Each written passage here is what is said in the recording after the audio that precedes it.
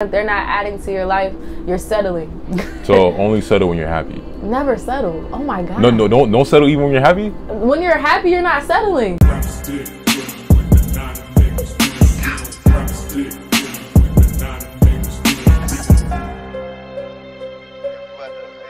All right, we now back with God shows Tree. She is a polymath. She does yoga. I'm trying to take off like a rocket ship. She told me, boy, put it on that cup. Damn! She teaches classes. She does lots of nature. She's a very great influencer on Instagram, and she's going viral for her crazy stretching yoga poses that she does everywhere. And introduce yourself. Oh yeah, so I do teach yoga. I'm also a painter, an author. I like to describe myself as multidimensional because there's a lot of different things that I like to do. Me where she wanna be, call me Ricky T. Off the leash, I feel like a dog. I get her. I like to work with my hands a lot. I model as well. Honestly, anything creative, I'm into it every time. So when you go on Instagram, when you look at your page, you know, you have a lot of stretching and yoga poses. What has yoga and stretching taught you? Yoga has taught me so much. Oh my goodness. Yoga has taught me to slow down, first and foremost. It's taught me that I'm limitless and I can use this tool that is my body to kind of ignite or inspire my mind to kind of think in a limitless way as well. Because I'm bending, I'm never breaking, I'm never pulling anything, I'm never in pain. I'm constantly just evolving as a yogi. So I like to let that kind of translate to my mind and let that be like a physical representation or a physical tool. I can remind myself like I'm limitless.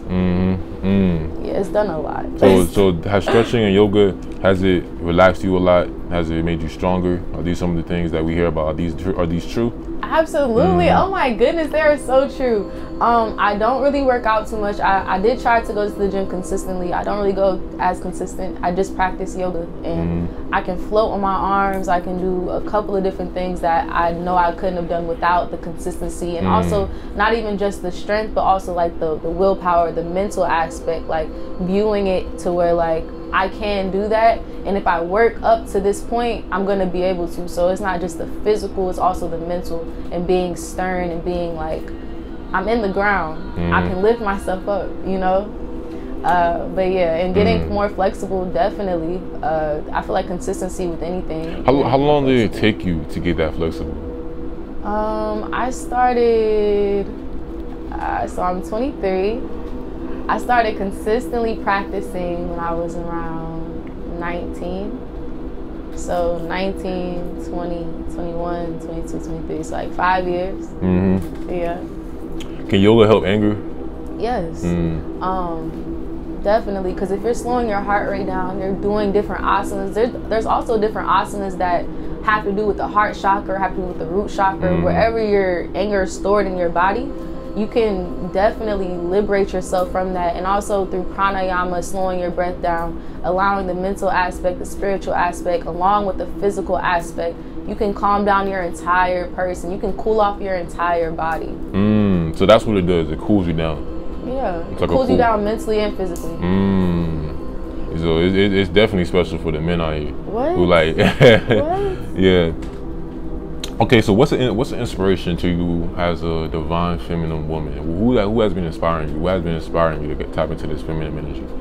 I mean, it's really a matter of like who doesn't inspire me, to be honest. Like, I think I'm surrounded by a lot of women that inspire the crap out of me, even if it's like small things or small mannerisms or small like whatever it is. I think there's all the women around me, anybody you see me with, anybody whose events I go to, all these women, and especially like the matriarchs in my family members inspire me. I like to just collect the love and the inspiration from everybody. Okay, so you're a Cancer. If you mind me asking, what do you do to take care of your emotional state? Meditate. Meditate, that's good. Meditation's probably the biggest thing because I can feel my emotions like rising in me. So if I can figure out how to transmute that energy to where like I'm spreading it out, where I can really observe and look at it, it prevents me from reacting too abruptly. So meditation is probably the first thing. The second thing is, like we were discussing earlier, having a physical outlet, which would be yoga. and then also having a more imaginative, creative outlet, which would be like my painting or my poetry. I feel like having those two outlets kind of gives me too many spaces to release. So that definitely will even out everything. Yes. What advice do you give to the women in the dating pool as of this year? What advice? Yeah, what would you give to women? The biggest advice I would give to women in the dating pool as of 2023 is to never settle. That sounds so cliche, but I feel like we're in a society where like there's certain things pushed on you, and it's like, oh, like he's a little toxic, but I mean he has all this bread, or like he has all of this or whatever. Like you're still settling, sis. You feel me? So I think never settling, and then also like believing in yourself, believing in what you feel, believing in your intuition, like placing all of that belief into yourself. So when you see something that feel right, you're in it. But when you see something that you don't, it's kind of, because we see red flags up and down. But we'll still go to the party. You feel me? Right. So when you say when you say never settling, you're saying always have options?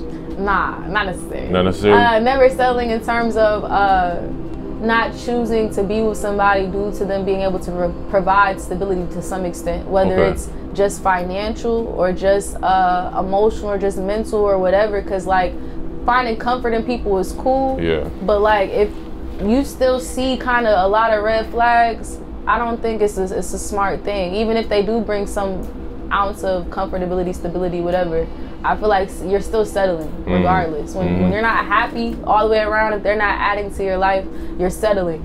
So only settle when you're happy. Never settle. Oh my God. No, don't settle even when you're happy? When you're happy, you're not settling.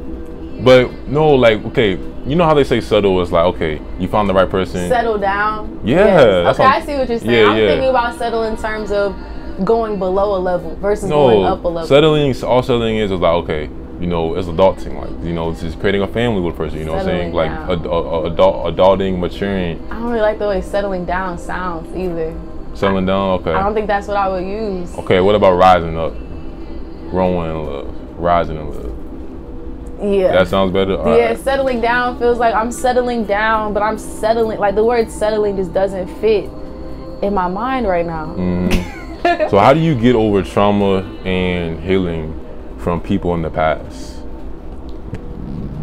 As we were discussing earlier, that is something that I'm still grappling with at 23. But the biggest way that I would say to get over trauma and people of the past is to realize that it's not the person, you know, it's not the person that you're attached to, it's the emotions, it's the memories, like we were saying, the songs, it's the circumstances, it's how good the time period felt, it's who you saw yourself to be when you were with that person, how amazing you saw yourself, what you feel like they brought out of you, you feel me? But that's all a matter of what you create, what you perceive, and what you allow to be, essentially. So I would say kind of taking away the person themselves from all the memories, all the other attachments, all the beautiful things, the flowers you bloomed around this person, I guess, and just looking at that person and realizing, like, you know, that's not here anymore. So I can still take this light that I have, the ability to create these memories, the ability to create whatever and go through other phases of life and allow time to heal that wound, but still, like, you know, acknowledging it first and foremost. Acknowledging it. Yeah, you have to acknowledge. If you don't look at it, you don't even realize how you can fix it. Yeah. So that awareness. Definitely. Yeah. Meditation or yoga? Meditation or yoga? Yeah. They're together. Pranayama, asana, and meditation are together. They're friends. Yeah. Yes. What's the most powerful benefit of having locks that you have experienced? You have some nice locks. Thank you. I would say the most powerful benefit to having locks is so your locks being an extension of your nervous system, right? You know, our hairs on our body, they read energy. So I feel like the biggest thing that I love about having locks is the ability to come into rooms and realize, like, oh, like something feels off, but it's not just an intuition thing. It's also like my hairs on my body rising, but I feel it on my head first. So it's like, okay, I might need to cover my head, or I might not need to be here. You know, so it's really just a matter of being able to connect. Like Avatar, I look at it like that. It's similar to that to some extent. So it taps into those telepathic powers, is what people say. Yeah, I feel like that personally. Yeah, no, you're right. I totally agree with that. You also practice IFA. Do you feel like IFA is something for everyone to practice? Something for everyone? Yeah. Like, would you recommend it? It's recommended. I think it's recommended for me. I really think everybody has their own journey. We're all chasing the divine. We're all chasing the energies that are in the world. We're all connecting, you know? So I can't really tell somebody like, you should go practice IFA. Like, nah, it's really just a matter of if you feel inclined to do that. If you feel it in your heart, and it finds you. It's not something that you just stumble upon. It finds you. So if that's your route to God or the source, then let it be that. But, yeah, I don't really recommend anything. I just allow people to experience, and if you feel it, you feel it. If you don't, yeah, that's beautiful too. Yeah, you get nature quite often. What's your favorite element? Earth, water, air, or fire? Definitely water. Water? I love me some water. Is it Cancer? Yes. Yeah. It calms down everything. Literally calms down everything. Are you poly or monogamous? I'm definitely monogamous. Monogamous. Yeah. My bad. I just meant to say. No, it's okay. So you're monogamous, okay? Yeah. So, what don't you like about poly? Do you feel like it's not realistic, or you feel like it's just you just not for poly right now? I just don't think I have space in my life to spread myself that thin. There's so many things that I like to do. Yeah. And one thing being a water sign, I really like stability. I really like groundness. Yeah. So I really think like having like 2 other emotions to consider all the time with my own, I might lose it. So I feel like having that one is like, okay, like I have the space whenever you don't have the space, you have the space whenever I don't have it. Cool, we can work that out. But later in my life, if I feel inclined to go a different route, cool. But at this moment, I can't handle that, truthfully. What's one of your favorite spiritual practices to clean your energy? My favorite. One of your favorite rituals, whether it's baths, saging, incense. What's one of your favorite rituals?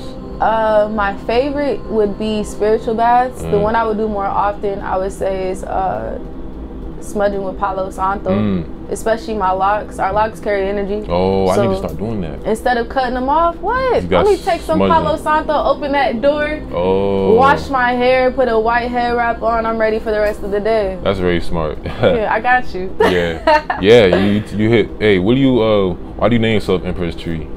Oh my God, I love this question. Thanks for asking. Why? So I got the name Empress. So my dad got married in Jamaica in 2015. And my stepmom, she did my hair before like we got there, so I couldn't swim like the first 3 days. Yeah. So I'm hanging out with the Rastas on the side with my family swimming. And they'll like call me Empress, Empress, Empress. And I like at 15, like I was still cutting myself. You feel me? Like at 15, I was still like in a fucked up, I was in a bad mind frame, I guess. Yeah. So Empress, I'm like, I don't know what they got going on, you feel me? Cool. But I just went with it because like their Rastas, they were cool as heck, you feel me?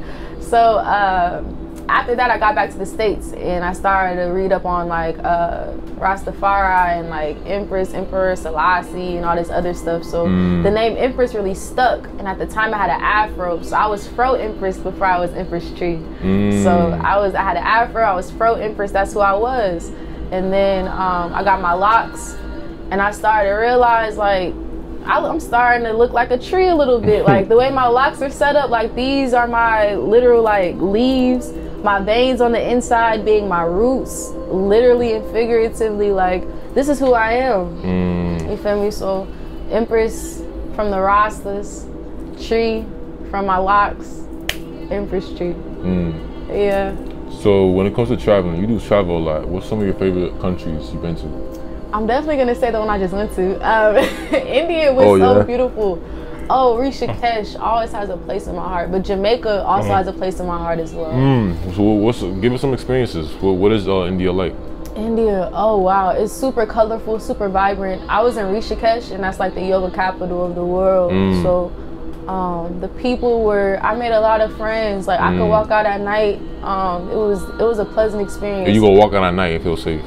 Yes. Wow. I was chilling, you feel me, with the cows and the dogs and the cars and the scooters. There's a lot going on in the streets and stuff. Yeah. But being in Atlanta, you know, it didn't really throw me off too much. Yeah, nothing new. Yeah. Right. It was so good. Oh, you practice good posture. You practice very good posture. What has helped you to gain that posture? Is it yoga?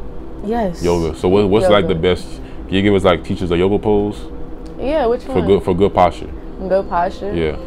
So they say the goal of yoga is to be able to sit in Sukhasana for a long time. So to sit like this for a long time. Yeah. So actually meditating helps your pose, your bro, posture. What? Literally. And if you start on the wall, you'll be fine. Cause then like once you get off the wall, you have to literally keep yourself there, and it's a mental thing. It's your physical can do it. Yeah. But your mental is like, oh, I'm tired. Yeah. I'm more tired.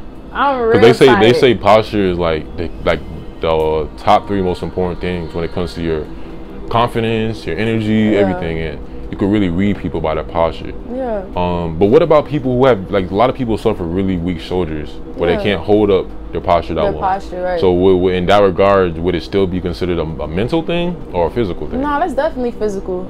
It's definitely physical, and I think through shoulder building asanas and like shoulder opening asanas and closing. You can kind of train your muscles to be upright. And then also, like, people have different backs. So I know personally I have a natural arch, so to make good posture I have to physically remember to tuck my tailbone in and keep my back straight, whereas some people have a slouch. So they would do more asanas that have to do with like opening, arching. I'd have to do more that have to do with like closing. It really just depends on who you are and what your spine looks like. What have you experienced having a good posture?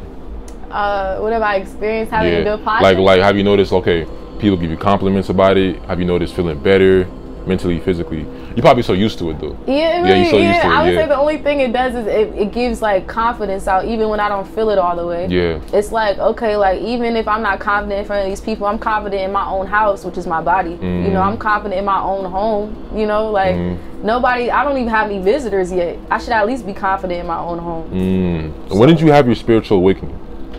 Ooh. As I was telling you earlier, when I had my spiritual breakdown when I was 13, went to Jamaica when I was 15. When I got back from Jamaica, that's when like I had so many conversations with the Rastas. That changed everything. Because at the time, again, I was still cutting myself and all that other stuff. Yeah. We talked about that. It was a lot going on. But when I got back, I would say 15, 16, that's when I started watching Hidden Colors. I started studying Garvey. I started studying different ideologies from different philosophers. I started to get deeper into research, deeper into myself. And it helps that I was on punishment most of the time, because all I had time to do was read. So like it all worked out. But yeah, I started studying heavy 15, 16, around that range. And you broke out of a very strict religion. Oh my God, yes, very strict. You know, everybody has their own journey. Like I like to say, like people who practice whatever they practice, it's really a matter of that was your chosen way to get to the source. Whatever gets you to the source, let it be that. That just wasn't my route, honestly. So give us an affirmation for this video. If there's one thing you want to teach people watching right now, to the elders, what would you teach them? To the people younger, what would you teach them? What would I teach them?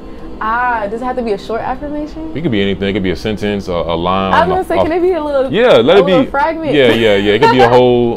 Give it as much as you want. Absolutely. If I was to give any advice to anybody, it would be believe in yourself. Like seriously, like I literally got it tattooed on me because my mama tells me every day, believe in yourself. Like that's really like the core to everything. When you believe in yourself, you believe in your visions. When you believe in your visions, you can make anything happen. When you believe that you can make anything happen, manifestations aren't just manifestations no more. That's your life. You're literally creating your life. You're literally the game master of your own game while still being the participant. You're always winning versus being at the butt end of your jokes, being at the butt end of whatever is going on. So believing in yourself, believing the feelings you have about people, about things, about circumstances.